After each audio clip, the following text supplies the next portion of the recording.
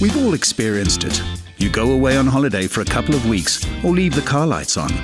Then when you try to start the car, nothing happens.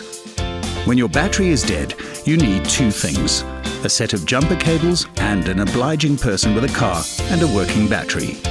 When connecting the jumper cables, do the following for both vehicles before connecting the jumper cables. Apply the handbrake, turn off all switches and place the gear selector in neutral or park. Step 1.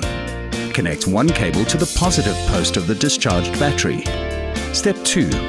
Connect the other end of the same cable to the positive post of the booster battery. Step 3.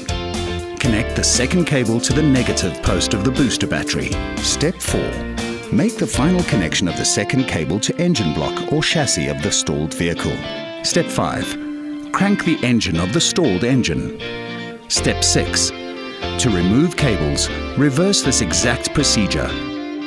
Always refer to the owner's manual for the correct jump-starting procedure for your vehicle. This feature was brought to you by Sabat Xpress.